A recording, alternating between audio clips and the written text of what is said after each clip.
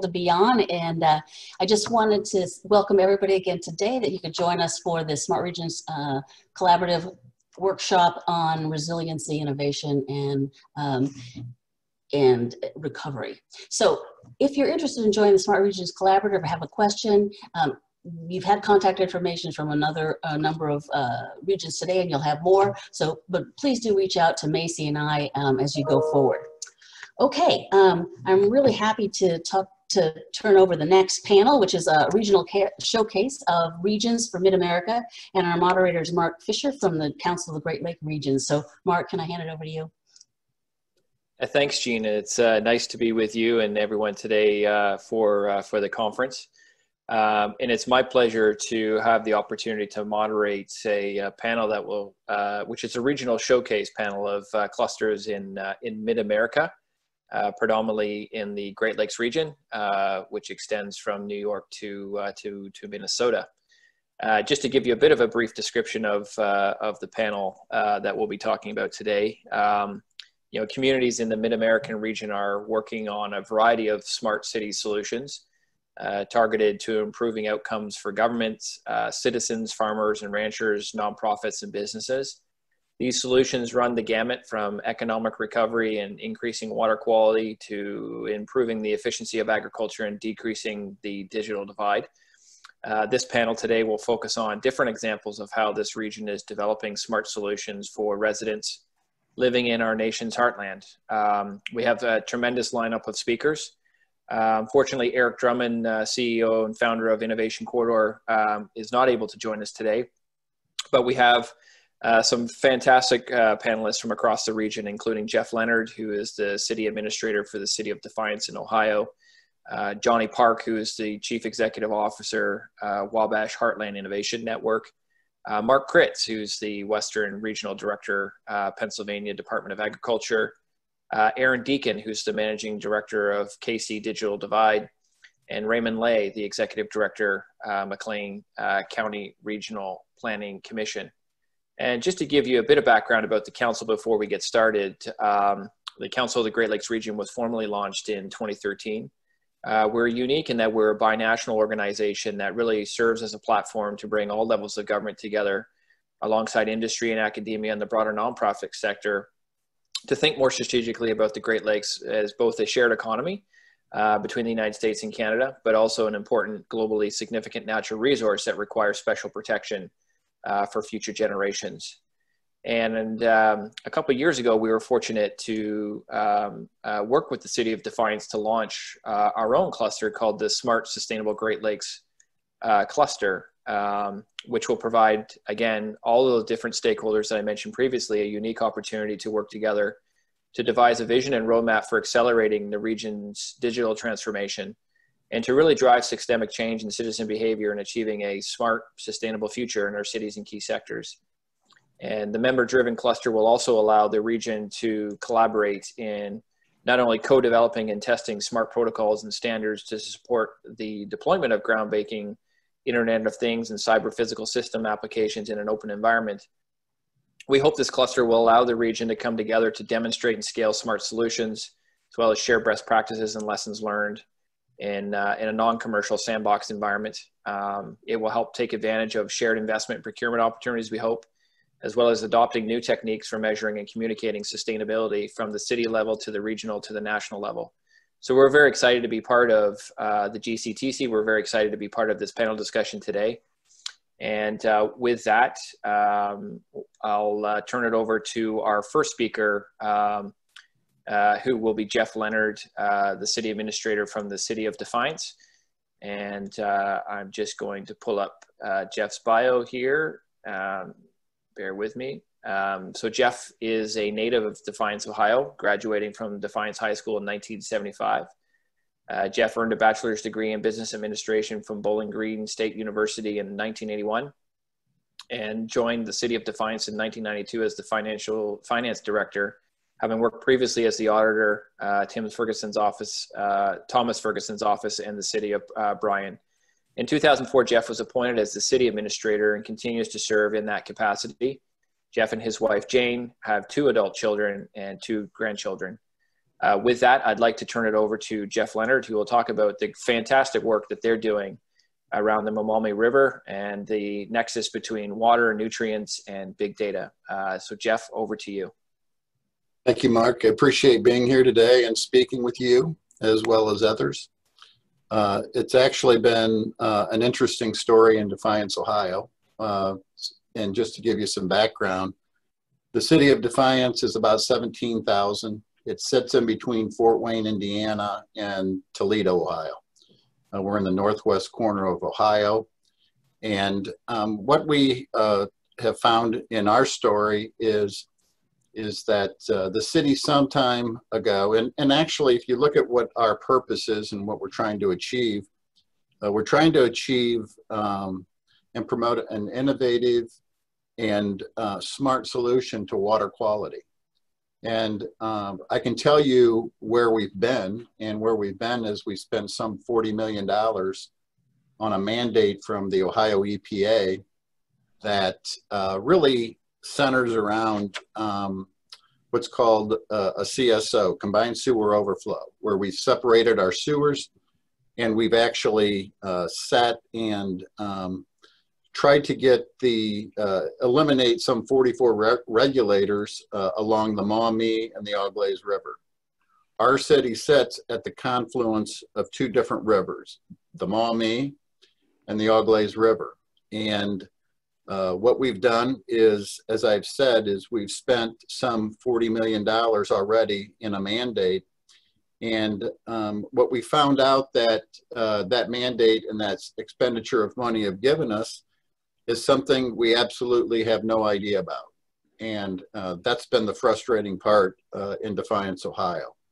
We have spent that money and we've seen very little impact to the Maumee River, the Auglaize River, and we've seen very little impact to Lake Erie. And obviously, we have a big interest in water quality, but we also have a big interest of stepping outside the box here and create a holistic approach to really dealing with this mandate.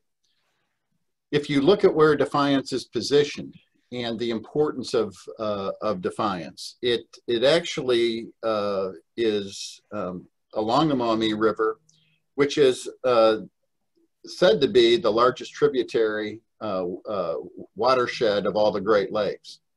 So with that, I think we have a big responsibility, and we have the ability to impact Lake Erie. And I think some of the frustrating things that we've seen over time, we follow newspapers in Toledo, and there isn't probably a day or a week that you can look at the Toledo Blade, and one of the biggest issues that Toledo has within its waterway is algae blooms, harmful algal blooms. And this has been something of a problem. But if you expand just beyond Toledo, I think you begin to understand that this little town that sits in Northwest Ohio also can have an influence on bigger things within the Great Lakes region. The Great Lakes hold about 20% of water for the world, and it actually serves about 48 million citizens. So that's pretty impactful. And when you look at a city such as ours of 17,000, and us sitting in this little silo and worried about our little mandate and spending some $40 million already, I think we're beginning to see that we've had little to no impact on water quality, and it's been very frustrating. So what we've been able to do is to actually kind of put the brakes on our program. And as we move forward, I think we're beginning to see how the world is changing with technology, and how the world has changed for all of us. And so when we look at Defiance, we sort of have to take inventory of things, and we have to ask the question, what is it that we could do, or how could we impact this situation if we could at all? And I think that if you look at where we're located, as I've said, we're located at the confluence of these two rivers.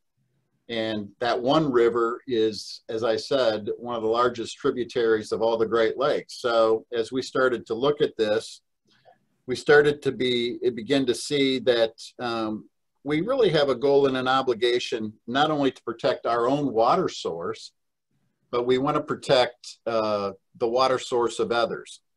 And in order to do that, I think we've had to open the dialogue with other cities as well. And not just with other cities, but with other entities. And not just other entities, but the farm community, because I think that that's been something that's been sort of missing in this equation. So what we've decided to do is to really take a look at ourselves and where we sit geographically. This Defiance is surrounded by 6,600 square miles of land, of which, when you look at it and calculate it out, is approximately 85% agricultural. And that agriculture is something that has been somewhat of a problem in the farm community, because we're seeing a lot of the nutrients and the runoffs in these streams. And as we've kind of peeled the onion away a little bit, I think we begin to understand that, okay, not only do we have a responsibility, but I think others have a responsibility as well for this loading and these nutrients and what we're doing to our waterways. So actually what we've done is we begin to recognize that we do have this overall obligation to ourselves, but we also have an overall obligation to others as well. And part of our overall strategy to deal with this was not just to incorporate the city of Defiance, because what we're finding out mostly is that a lot of municipalities in Northwest Ohio are set in their own little silo, and they're working on their own structure, and they don't really want to move outside of that. And I think that we've seen that with information that we've received from others. And I think what we're seeing is others being very frustrated by the fact that they've had little impact. The one thing that I can tell you is that close to $1 billion has been spent on municipal governments actually separating their sewers and actually trying to improve water quality. But what I'm also here to tell you is that that mandate have had little to no impact. And when you look at it, I think that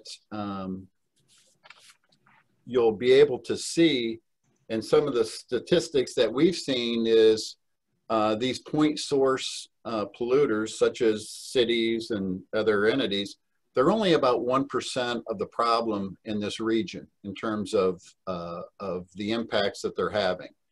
And what we're finding is about 85% of that impact has been these nutrient runoffs and farm fields. And what you're seeing is ag has been a real contributor of some of the problems.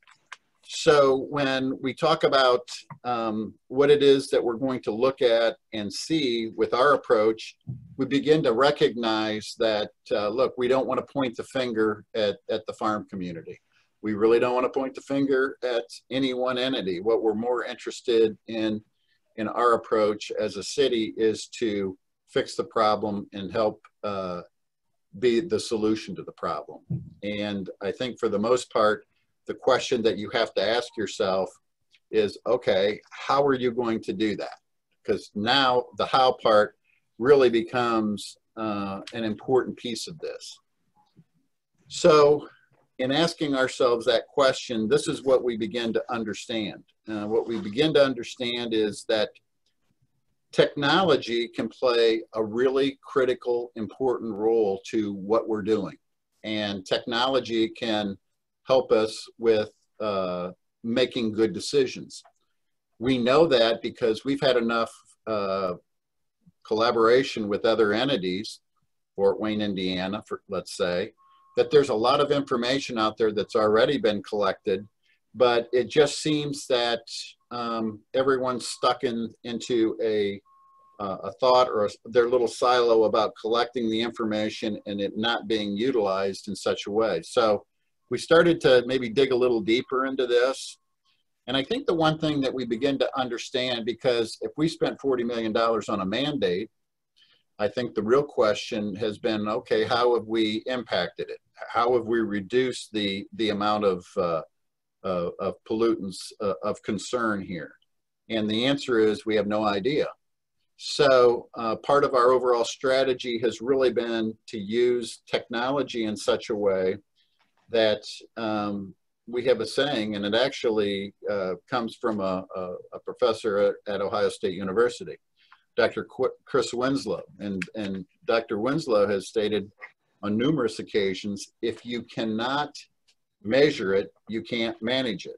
And I think that there's so much truth to that, that as we've looked at our approach, we begin to understand that we can't manage it if we don't measure it. And I think part of our overall strategy with our program has been to take a serious look at using technology. And when I say technology, part of our strategy has been a number of different programs. It's not just any one. For example, I can tell you, we believe that we can place sensors out into the streams and waterways and get real-time information from those sensors. We already use this technology and sensors and information and smart solutions in our sewers. We have smart sewers in our city. We can actually take a look at our sewers and see the flow, and then we begin to manage the flow inside our city, which is really an important aspect of managing our resources, and in this case, sewer flow. So we've already started using it within the city, but we're going to expand it somewhat. And we're actually going to look at expanding it into the tributaries, where you see a lot of scientists today that are studying the lake and promoting technology and actually collecting information. We're going to help them, and we're going to work with people to actually work in the tributaries that are contributing to that flow in the lake. We've certainly seen the power of that technology, and connectivity is critical to our overall program. And it's so critical that as we move forward through the pandemic, I think we begin to understand the importance of technology and doing our own job from home, or using Zoom meetings such as this to convey messages. So I think what we're doing is we're using the Internet of Things. We're going to work with the farm community on using and adopting their own methods to work with edge computing, where they're going to be able to measure certain things that are coming into the streams. And we're going to create a collaborative and a partnership with different entities within our region, and that region is Northwest Ohio. And we're going to do so in a way that we can have an impact on water quality. We've had numerous conversations with our county commissioners. We've had numerous conversations with other county commissioners and other organizations like soil and water conservation groups. So they understand what we're doing, and we're getting the word out, and we're using this technology, but that technology is also going to give us something that most people haven't anticipated, and it's going to enable us to, once we improve it to that point, I think it's going to have some side benefits, like promoting economic development, like promoting quality of life issues within our own community, and just promoting the enhancement of natural resources. So overall, we're going to use that technology. We're going to do it in such a way that we're stepping outside the box of our own mandate and creating more of a collaborative effort. And we believe that in order to really move things forward and finding these solutions, those partnerships and that technology can be used in such a way that it can give us so many other side benefits that I think we can make this community grow and this region grow, and we can have an impact on the Great Lakes region. So That's with great. that, Mark, I'll hand it back to you, and we can go from there. But I appreciate talking with you today, and it's been a pleasure. That's great. Thanks, Jeff, for that wonderful overview and for kicking us off today. And so our next speaker is Johnny Park, who's the CEO of Wabash Heartland Innovation Network, a consortium of 10 counties in north central Indiana devoted to developing the region into a global epicenter of digital agriculture and next generation manufacturing by harnessing the power of IoT. Prior to WIN, Johnny founded, scaled, and led a successful exit on ad tech company Spensa, focused on smart IoT devices and data analytics to help growers better manage agronomic pests such as insects, weeds, and disease. With that, I'll turn it over to Johnny to tell us a bit more about WIN, and looking forward to hearing more. Johnny, over to you.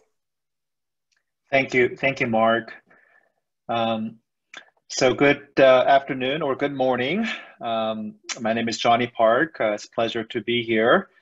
And as Mark mentioned, I'm the CEO of WIN, Wabash Heartland Innovation Network. It is a 501c3 nonprofit organization that was created with the generous support of Lilly Endowment, really to cultivate a regional ecosystem that empowers globally competitive businesses to plant and grow in our 10-county region in Indiana. Next slide, please. So from the get-go, we knew that we have to leverage our unique assets in the region. So specifically, we have two major industry clusters, agriculture and manufacturing. And another unique assets that we have are two major research and education institutions, namely Purdue University and Ivy Tech Community College. And we're betting on IoT, the Internet of Things technology, this emerging technology that is already transforming virtually all industry sectors. We believe especially so in agriculture manufacturing, and utilizing that technology to develop our region, our 10-county region in Indiana, into a global leader of digital ag and next generation manufacturing. Very, very ambitious goal for sure. But with this goal in mind, we agreed that the first and foundational step is to accelerate the adoption of IoT technologies by local farmers and manufacturers.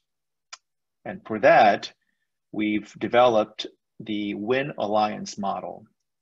Next slide, please. So the WIN Alliance really is, again, like I said, the whole purpose is to think about how do we accelerate the adoption of IoT technologies by local farmers and manufacturers. We have about 4,000 farmers and about 400 manufacturers in our region. Next slide, please. So the WIN Alliance model starts with WIN. Again, we're a nonprofit organization vetting innovative commercial and near commercial technologies that would benefit individual growers and manufacturers in our region. Once vetted, and we establish a partnership with that partner, tech partner, WIN and the tech partner work together to accelerate the adoption of the technology by reducing the cost substantially in the first year or two. This model also advances the development and innovation of the technology by accumulating all the data that's been produced by these products that we aggregated, and we make it available for non-commercial research institutions like Purdue and Ivy Tech for research and education and workforce development purposes. Besides directly supporting these businesses in our region, This model also serves as an attractor for the tech companies vetted by WIN, right? From their perspective, we have a model or a network that helps them rapidly develop their products and business models in a very unique, large-scale living lab that includes a research university. So it's a rapid customer discovery as well as product iteration in our region. So the goal really is for those companies to establish a physical presence to create jobs in our region, and that is already beginning to happen. Next slide, please. So over the past 18 months, we have 30 farmers who represent 140,000 acres of farms and 13 manufacturers that together employ about 12,000 people in the region have joined the WIN Alliance. In addition, we have partnered with 6 tech companies that you see on the slide, whose products are mainly based on network sensors and digital technology. And again, this is all in order to accelerate the adoption of technologies in our region. Next slide, please. So we're also very excited that WIN's board recently adopted a broadband strategy that would allow WIN to utilize the same living lab model to accelerate the use of innovative connectivity technology that it has successfully used for network sensor technology in ag and manufacturing, right? So what we're doing is we are identifying promising and innovative broadband and connectivity technology that is specifically designed for rural broadband and sensor connectivity. And we're putting that technology to real use, and we're going to gather data about its performance so that the rural divide can be addressed quickly and affordably. And the first technology that we have chosen to deploy in our living lab is an RTO wireless aerosite that you see on the picture. It's going to utilize 2 spectrums that are newly available and particularly well suited for rural broadband and sensor connectivity. This aerostat is a tethered aerostat operating at about 2,000 feet in the air. It has about payload of 300 pounds that allows this aerostat to have multiple telecommunication radios in the air. Again, we are testing out LoRaWAN and CBRS radios on this aerostat. And because of its height, it has an incredible line of sight coverage that far exceeds the traditional terrestrial towers. And we're estimating that one aerostat can cover comparable to 8 to 10 terrestrial towers. Another interesting application is that it's got ability to reach the areas as a wireless backhaul that are traditionally very difficult to reach. So in summary, WIN is developing our region, our 10-county region in Indiana, as a living lab for innovative networked digital technology with particular attention to the region's key agriculture and manufacturing sectors. This model benefits individual growers and manufacturers in our region by reducing the cost of adopting these innovative, vetted commercial and near commercial technologies. It also advances research by accumulating all the data that's been produced by these IoT products and technologies, aggregate them, anonymize it, and share it with research and education communities in our region. So with that, I will hand it back to Mark. That's great. Thanks, Johnny, and really appreciate the overview. Some very interesting technology that you're testing and deploying. Thank you for that. Next, we have Mark Critz, who's the Western Regional Director for the Pennsylvania Department of Agriculture, a former congressman. Mr. Critz is dedicated to public service. Since 2015, Mark has served as the Executive Director on the Governor's Advisory Council on Rural Affairs and Rural Development Council. In this capacity, Mark advises the Governor on policy as it impacts rural citizens and serves as the advocate for rural Pennsylvanians to the Governor. With that, I'd like to turn it over to Mark Critz for his presentation. Mark, over to you. Sorry, I almost forgot to unmute.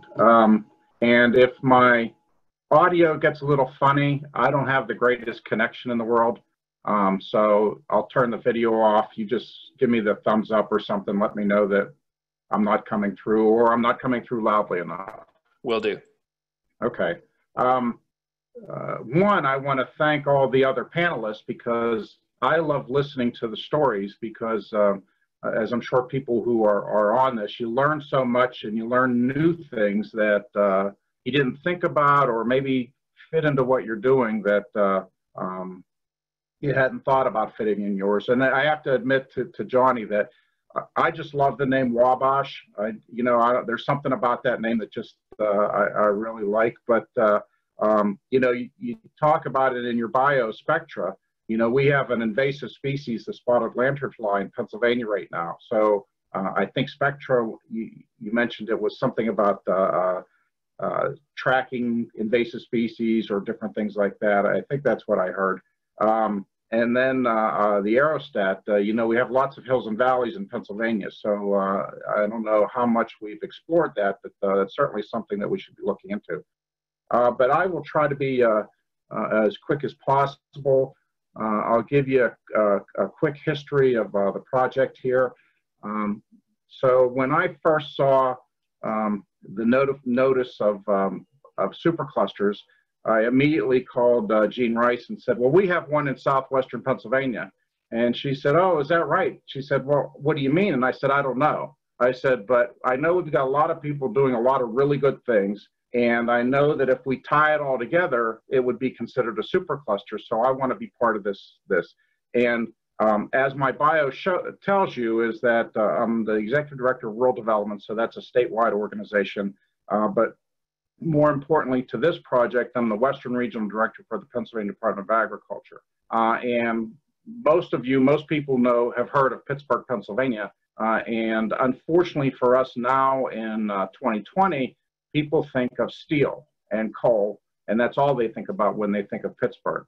Pittsburgh is actually a very high-tech region now.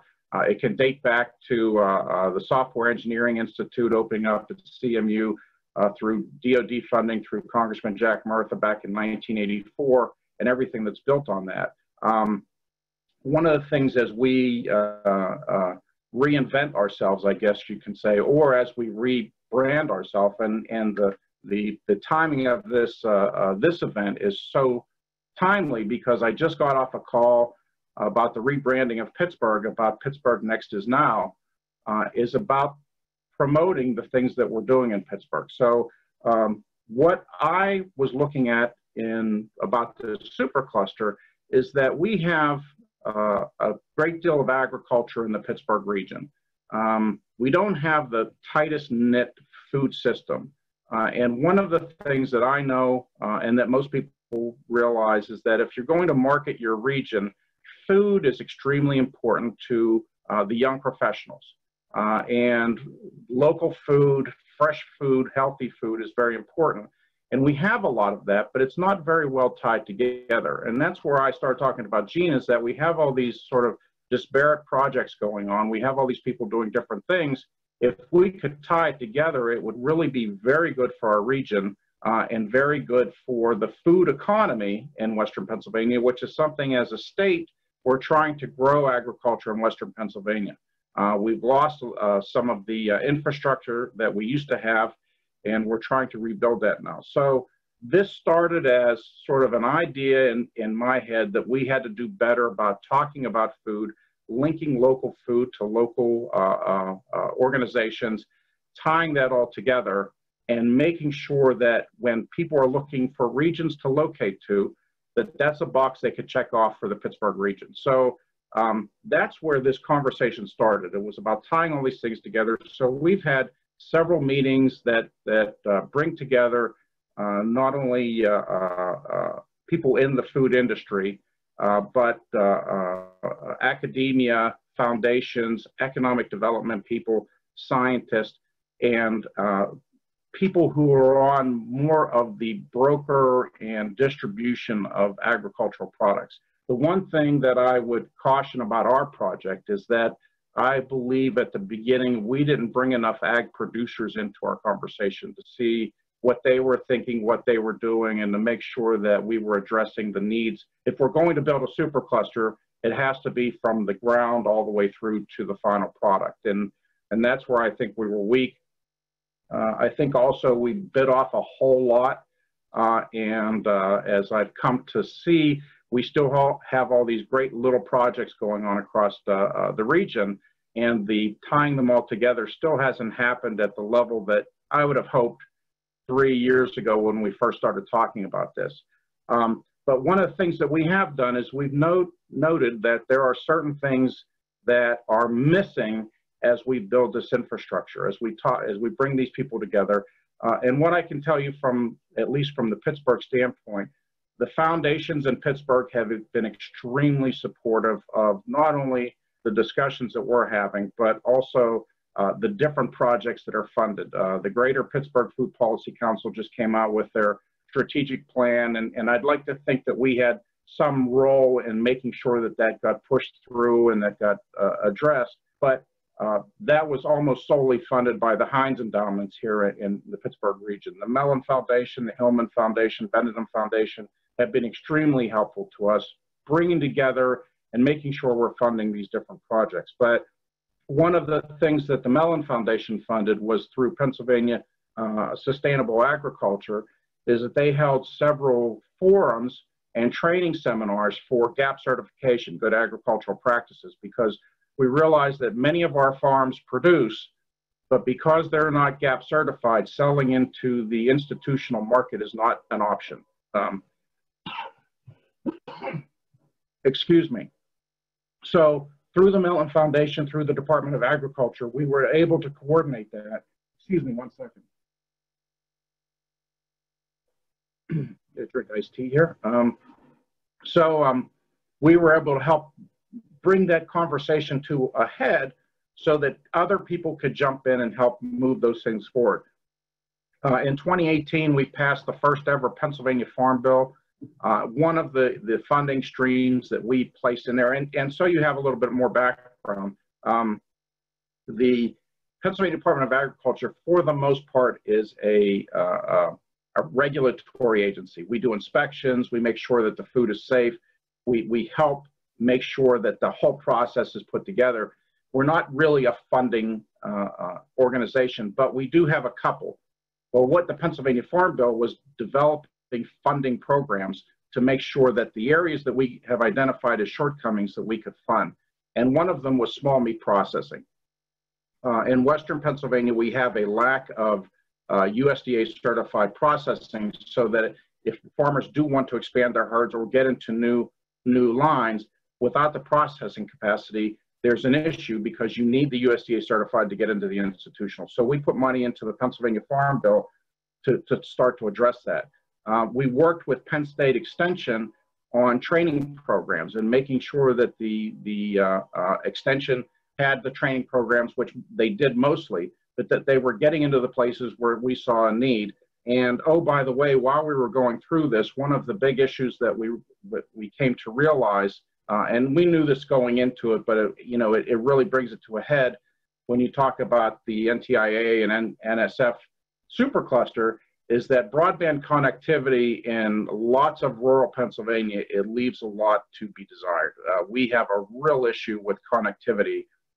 And when we start talking about these programs and projects to help technology bring to bear better procedures and efficiencies, well, if you don't have the connectivity, it doesn't work quite so well. So we've been working with Penn State Extension as well, and Penn State Extension has really picked up the ball on this and has really been making this argument and bringing the discussion to make sure that people across Pennsylvania understand what's going on and where the issues are.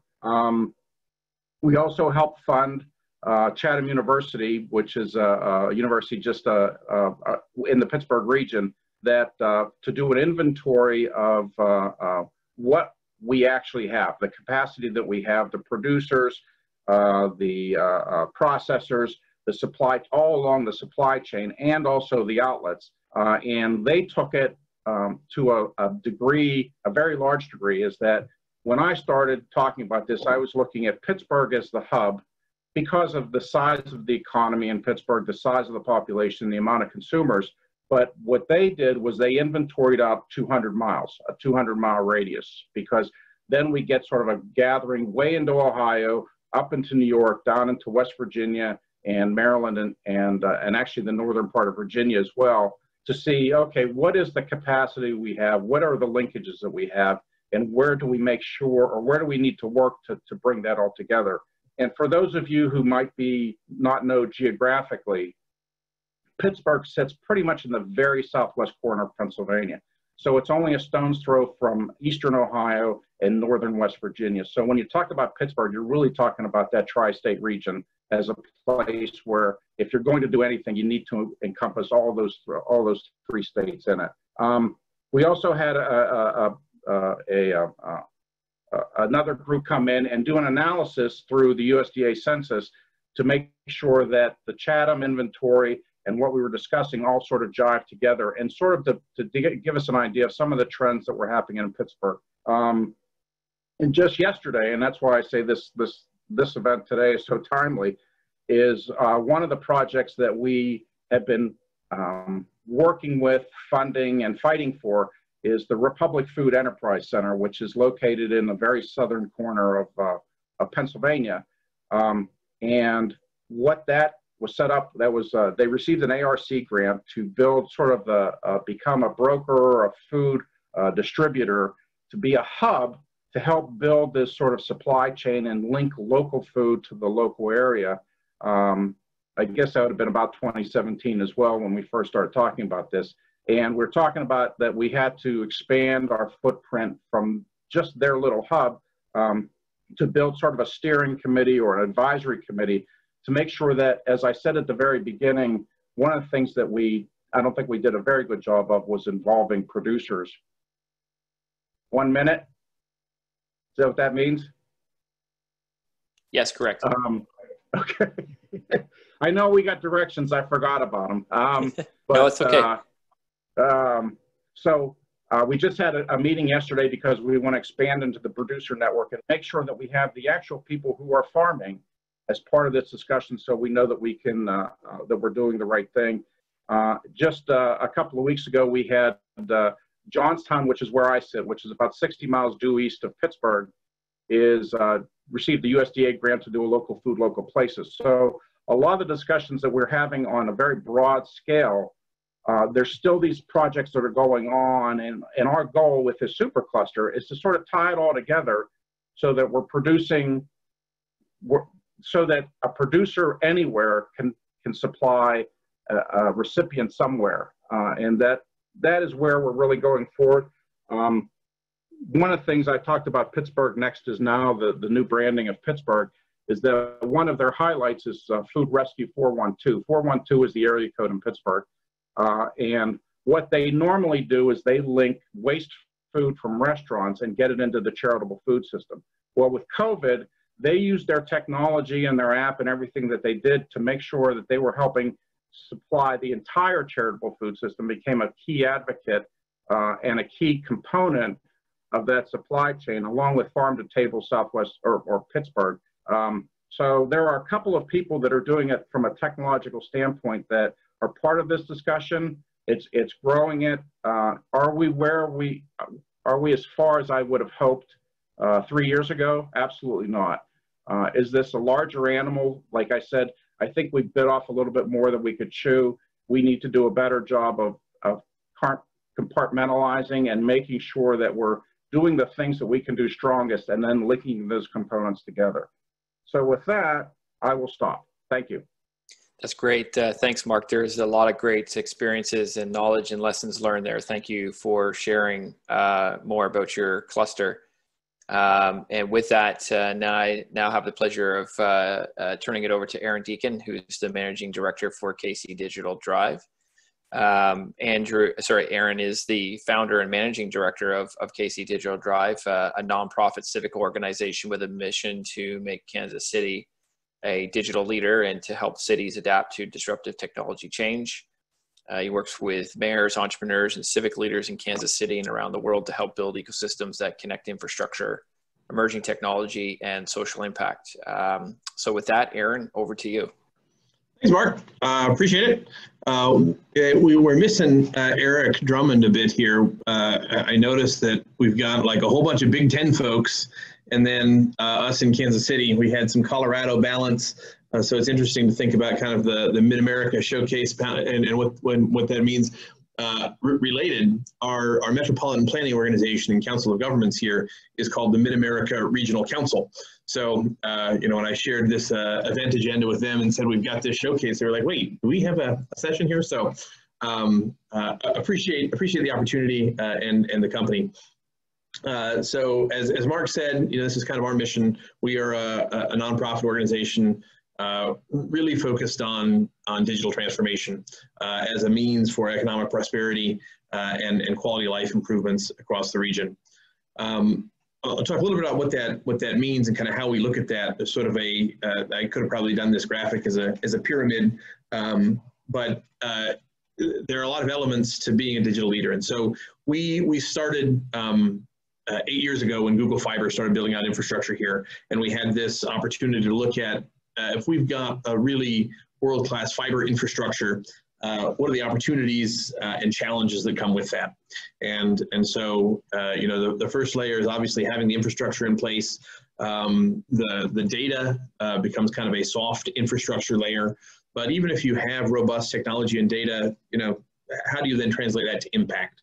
And so that's kind of the second two lines here, really both impact in terms of the use cases, whether it's public safety or healthcare, or we've heard talk about ag tech. How do you see impact in the things that we do that help people's lives be better? And then how do you sustain those? How do you have the business models that sustain those, both so that those impactful programs still exist and they go beyond the pilot stage, which is a lot of where we and others in the innovation cluster kind of focus. That is a great base of activity, but the goal is to really have those pilots that are successful be able to flourish. And then there's also an economic development impact that comes with that as well. And so if you think of the first two rows as kind of your base layer, and then you translate that into meaningful use and sustainability, and then you get into sort of the more broad impact, and as you implement those solutions, how do you do so in an equitable and inclusive way? How do you make sure that the entire population within the region is able to take advantage? And that's the tech literacy piece. In Kansas City, we are not totally unique in being a bi-state region, but perhaps unique in how evenly our population is distributed. So we've got 119 different government organizations within sort of the footprint of the Mid-America Regional Council, our regional planning organization. And about half the population resides in Kansas and Missouri. The other sort of interesting dynamic from a regional perspective is the Missouri side of Kansas City, which has most of our cultural amenities. Kansas City, Missouri is kind of the core downtown city of the region, is the second biggest city in the state. So from a Missouri state perspective, I'd say the state, capital's in Jefferson City, and it leans a little bit more towards St. Louis. On the Kansas side, Johnson County, Kansas, is probably the biggest economic center of activity in the state of Kansas, even though it's not the biggest city. Wichita's the biggest city. So you've got a really interesting mix of kind of population and state dynamics in our metro area. So kind of throw that out there when we think about what it means to do things regionally. our work and the place that we kind of fall in our regional innovation ecosystem is really driven by this idea of being a solutions lab to connect emerging technologies with pressing public problems. And we kind of, on both sides of that, have these community building program line, and then project delivery. I'll talk a little bit, just kind of quickly through each of these. So public sector doesn't have the capacity to deal with emerging technologies in as strategic a way as we would like. And again, we saw this with Google Fiber. We see this with virtual and augmented reality. We see it with advanced data integrations and interoperability. We see it with new mobility solutions. And so this is kind of a constant struggle. And what we've been able to do, and kind of where we sit, is one, to bring expertise from the community who understands the emerging technology, whether it's corporate side or universities and researchers, or entrepreneurs, people who have some of that and who are really interested to solve these public sector problems, but maybe don't have a natural engagement mechanism. So, on the one hand, we've got all of these kind of resource partners. The other thing that happens with emerging tech is that it often doesn't have a home. No one's quite sure where to put it, what organization it should live in. It may not be somebody's job, and so we've developed a mode of working where we're kind of able to take projects and act quickly. So in terms of our how we think about Solutions Lab, these are some of the national organizations that we work with. The Global City Teams Challenge Group, I think, fits in there well also. And that is kind of design workshops, hackathons, reverse pitches, the journey mapping work, how we really sort of move from idea to prototype in a design sprint process. And the outcomes out of the Solutions Lab are the project work that we do. Sometimes it's software applications, sometimes it's programmatic or pilot projects with the city, research grants, sometimes it's new businesses and startups. The community building pillar of our work is kind of how we're able to respond quickly. So we do a lot of putting communities of practice in place so that we've got the ability to move agilely when these new opportunities come through. We want to be able to generate new ideas and opportunities and sort of foresee challenges by having the collaborative and the relationships in place in advance, so that we can act quickly when new tech emerges. We do our community building in a few different ways. Sometimes it's around a subject area, like healthcare or mobility. Sometimes it's around a technology, like fiber or blockchain. And sometimes it's around a policy goal or a problem, like digital inclusion. And by maintaining these groups over time, we do some of the convening and facilitation work, the thought leadership work, and the organization building work. But we're also well positioned to move those partnerships into action. So this is sort of the softest outcomes of this direct work in terms of kind of relationships, partnership building. But it really leads to the ability to do the project delivery work that we do. And so we will, even though kind of our bread and butter business is not to do the project work, a lot of times the projects that emerge don't have a natural stakeholder group or a home, or they need a little bit of project management or funding support or juice to kind of move them from idea to reality. And so we've got, because we cultivate this broad network of partners, we've got the ability to be that organizational home when we need to fill gaps and drive execution. Culturally, we've kind of built a willingness and ability to work in the ambiguous circumstances where you don't maybe know what the outcomes are or exactly what the opportunity is or how it aligns with a longer term strategic plan. And then we've got that kind of resource base in terms of the partners and the expertise in different areas. So, those project delivery things are more the consulting, project scoping, the planning work. Sometimes we'll actually do software development, and the deliverables in that are sometimes the projects and the tools that get built, and other times it's more like white papers or research papers or the strategic plan outputs that then lead to further work. So, I referenced, Google and the public-private partnership with the fiber network. This was 2012. And this is kind of where we, developed and proved out this model. And I don't have a COVID slide. I saw one of the questions in the chat. It has been really interesting. We knew even with Google Fiber, as we saw these gaps in the community that we were evolving to fill, we wanted to make sure we built, a regional sort of ecosystem level infrastructure capacity to continue to fill those gaps with other new technologies and things that had a similar sort of ambiguous environment, but also a need for some highly specialized knowledge. So that's been an intentional part of our growth path. What has been surprising is how well that's lent itself to the COVID-19 environment, which isn't a tech problem per se, but certainly is ambiguous, does involve specialized knowledge, is something that when you look at kind of a regional infectious disease response, doesn't have a natural home. Public health is really driven by, at least here, 8 or 9 different county health departments, plus the city of Kansas City, Missouri. So we have done quite a bit of work actually in kind of both the planning process as well as some of the project delivery work, working on testing and tracing plans. We've done some work on the tech side around kind of the contact tracing applications.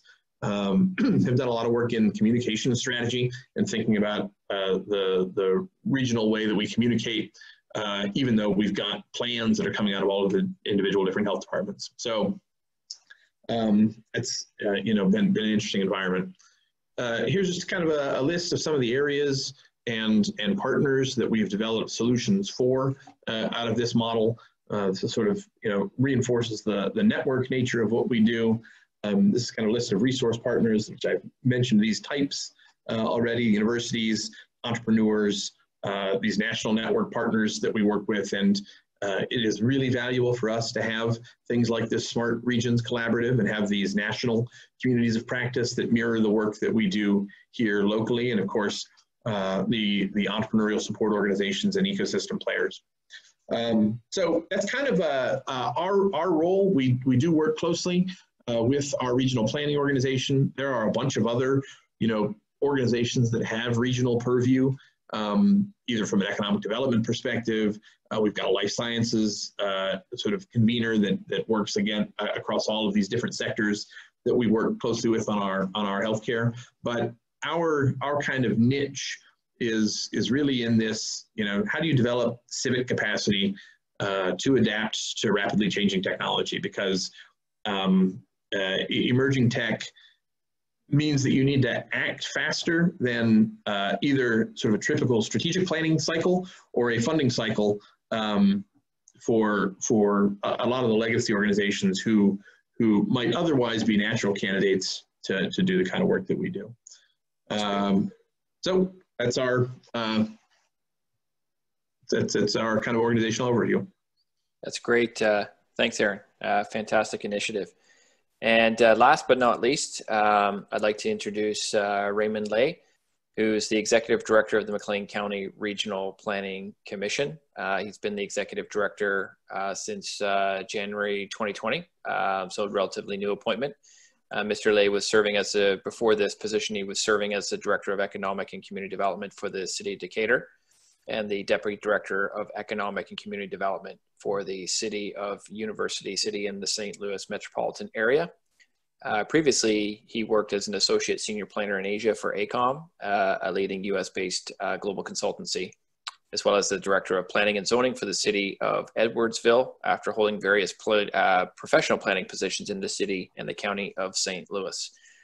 So Raymond, over to you to close out the panel discussion, and hopefully we'll have a time at the end to do a lightning round of questions and perhaps one question from the audience. So Ray, over to you. Thank you very much. And almost good afternoon to some of the places, almost noon of the East Coast. So good morning to the folks Midwest and the West Coast. Like Mark was saying, I took this position about 2 months before the pandemic hit. So a lot of the cluster, the works for the cluster, I just want to mention that my predecessor laid a lot of groundwork, and good thing that she's still in the area, working for one of the municipalities. So there's still some continuity in terms of the cluster. The journey of our cluster, which is named Bloomington Normal Innovation Alliance, BNIA. Bloomington and Normal are the two kind of urban municipalities in McLean County, and McLean County is the largest county by land area in the state of Illinois, the land of Lincoln, and it's located between Chicago and St. Louis, so about 2 hours south of Chicago.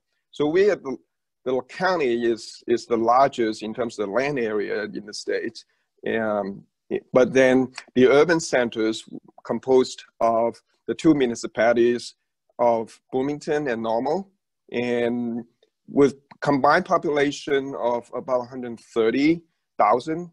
And Bloomington is the headquarters. For those who don't know much about Central Illinois, Bloomington is the headquarters, home to the headquarters of State Farm's insurance company. And also Illinois Wesleyan University. The town of Normal is the home to the ISU, Illinois State University, the public university with about 20,000 student population.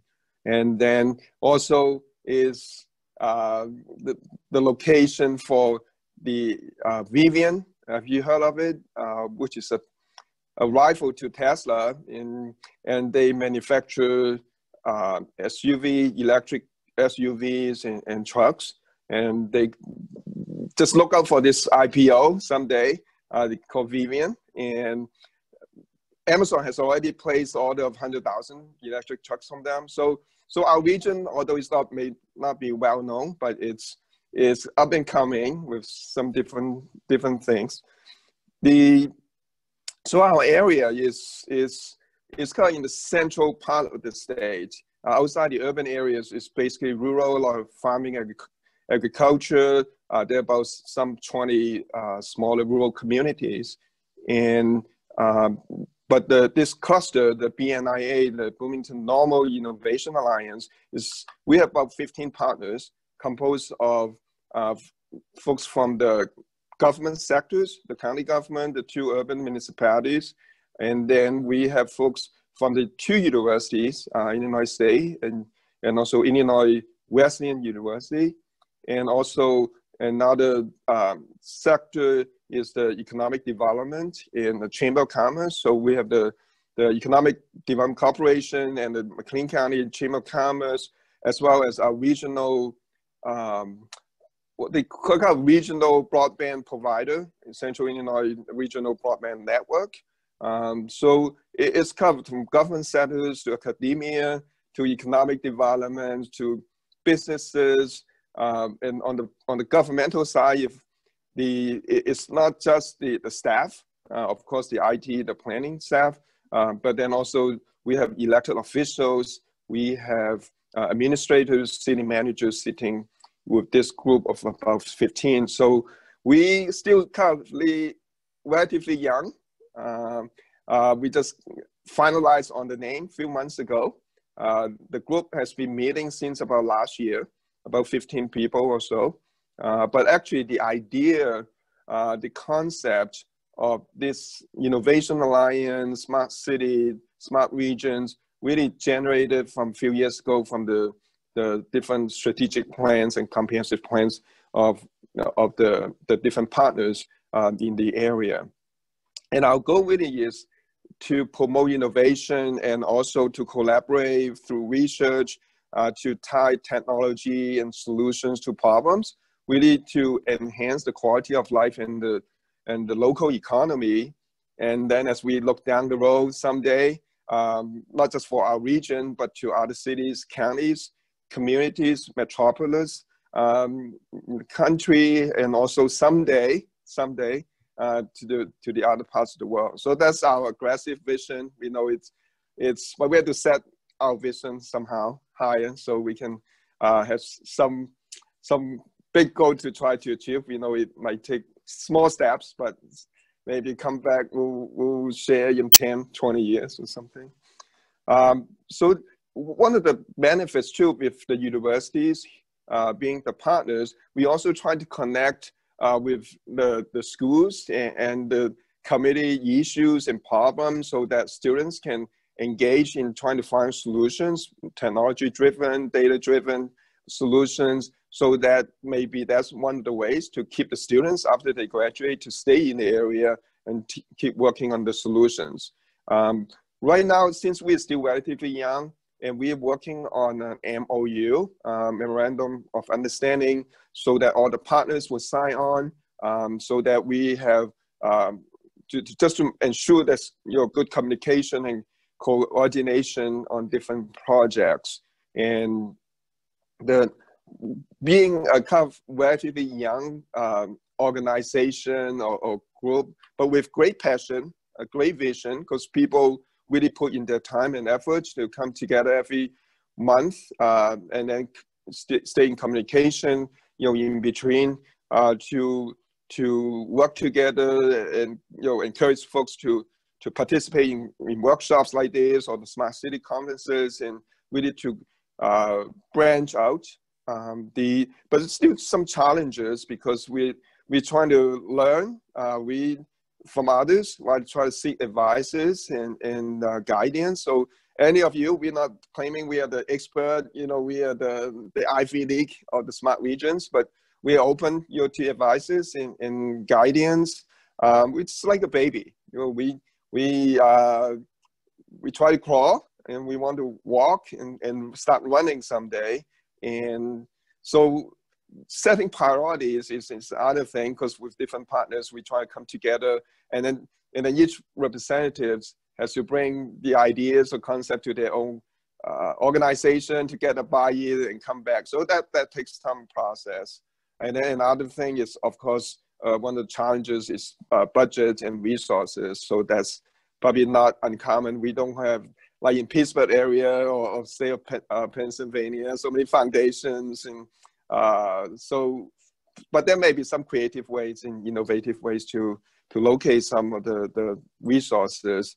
And workforce is another area that we need to provide training and education if we want to go that route. Despite if we have Vivian, we're trying to have so many job openings, but we have to get trained, skilled laborers, employees, and different professional, multidisciplinary folks to fill those openings. One of the exciting, or one of the first projects that we really just started is a consultancy contract that we have engaged a consultant in Maryland area, really to look at our 5G small cell installation within the public right-of-way, because we want to evaluate how our current regulations, particularly in the Bloomington normal areas, how our regulations is it ready for the 5G installations? Because we have seen many of the antennas and small cells equipment want to locate in our right-of-way. So that's one of the first issues. So as a group, we kind of look, you have a joint RFP, work with the consultants. Will be starting really soon, and we just signed a contract, and so that will be one of our first kind of pilot project, if you will. And so we're looking for other suggestions, ideas, and for other projects that we can help to glue us together, but then also to propel us, for the future. So with that, just our own story for the time being. Thanks for the attention. That's great. Thank you, Raymond, and thank you for sharing your story. Really appreciate it. So we've got a bit of time left, and what I'm going to do is a lightning round with the panel because we don't have much time left, and then there is one question from the audience that I will pose. And so why don't I start with Jeff? And I guess the question that I'd like to ask is, when you think about collaboration, what is the biggest challenge you've had to overcome? And what advice would you give others contemplating the creation of a cluster? Since it's a lightning round, really reflect on what your advice would be. So Jeff, over to you. Thank you, Mark. I think the first thing that you have to understand in a collaborative effort is how you can align your resources with somebody else and leveraging your resources with somebody else for mutual benefit. I think that if you don't have that, you're more than likely not going to be able to collaborate. What you're going to do is just share information, but it's that true collaboration comes into it comes into play, and you can really collaborate when you find that you have similar interest and that you can benefit one another. And once you can do that, I think that, and once you can have somebody see the benefits that they receive from what you're doing and that you can enhance them as well, I think that you're going to be able to move things forward, and you're going to get that excitement and you're going to get that catalyst for change. So I think it's making sure you can do both. That's great. Johnny, what's your best piece of advice overcoming challenges relating to collaboration? Yeah, so I think the thing that comes to my mind is making sure there is aligned incentives, right? And just like any other enterprise or startups, when they try to sell their services, you need to have a value proposition very clear to lay it out. So, for example, when we work with our three main stakeholders are farmers, manufacturers, those are members, we have university partners, and we have tech partners, the technology companies. So as a farmer, the benefit is you get to use this discounted vetted technologies. But in return, I would like you to share the data so that we can share it with university partners. University partners, you have this incredibly valuable data set you're going to have access to, research and education purposes. But I would like you to work with tech companies and publish data and share those data with farmers and manufacturers. As a tech partner, look, your value proposition is you get to launch a product. We're going to help you, and you have access to this progressive-minded farmers and manufacturers in the region. In return, you make some investments in our region, create jobs, and share some of the revenue share with WIN so that we can sustain this ecosystem. So I think having that aligned incentives among all the stakeholders, I think is pretty important. That's great. Thanks, Johnny. Mark, what is the biggest challenge you've had to overcome in terms of collaboration? Well, I think part of what we have come across is make sure the goals are aligned. As Johnny said, incentives, goals, that you're pulling in the same direction, that the players all want the same outcome, and make sure you're able to identify who brings what to the table so that you're filling the holes of where you might need help. And then the third piece that I would mention is that, and this is from my previous life, is that a lot of times we're trying to solve a problem because we say, well, you need this. The more important question is, do they want it? Because sometimes what we identify as a need is not what the person on the other side of that debate wants. So aligning those can be extremely important, because you don't want to be moving in a direction that the people you're trying to help, that's not the help they want, sure, whether you've identified it as a need or not. That's great. Aaron. I think the advice would be to make sure that somebody has sort of that collaboration as their responsibility, because that's a unique role within a collaboration. And the challenge that I think corresponds to that is sometimes people think, and not people or organizations, feel like they are the sort of the one that's responsible for the collaborator, but you sometimes have individuals or orgs that don't have the skill set to do that well, and other times they've got sort of their own incentives that keep them from being able to actually be the person that has or organization that has the success of the collaboration at heart. So that's a challenge to navigate, and it's not always easy. I don't know always how to get around that when you encounter that situation, but I think it's important to be clear-eyed about going into a collaboration. That's great. Thanks, Aaron. Ray. For us, we have the benefit of we have a culture for our region that we've been working together on different projects, not just the smart region that really came later, but on other fronts, we've been working with the governmental groups, with the 3 governmental entities been meeting for like years on, looking at projects and initiatives and grants. So we have this history of working together. I think so it's not, and also other partners sitting around the table, so it's not unusual for us. I think the challenge is to bring this smart region, the idea, the concept, what are the projects that we all can work together, and how those projects, after selected or consensus, build on those projects that benefit those different entities and partners. And then the bigger organization behind these representatives can also see that and to get the buy-in from the community. So that's something we're working on. But the first pilot project on the 5G consultancy will be a good benchmark or test case, if you will. That's great. Well, with that, we're pretty much out of time. And I want to thank all of the panelists for a fantastic discussion today. I hope everyone has seen what's a little bit more about what's happening in Mid-America and particularly across the Great Lakes region. And I want to give everybody a round of applause for joining the discussion today and sharing your experience. I also hope that people will reach out and learn more about the Smart Sustainable Great Lakes Cluster that we are working to create through the GCTC and in partnership with the City of Defiance. Many of the partners, panelists that are active in the region today, I think there's lots of lessons we can share collectively and together across the Great Lakes region. And I encourage everyone to reach out and help us really form this cluster at a larger level. So thank you everyone for joining us today and for a very rich conversation.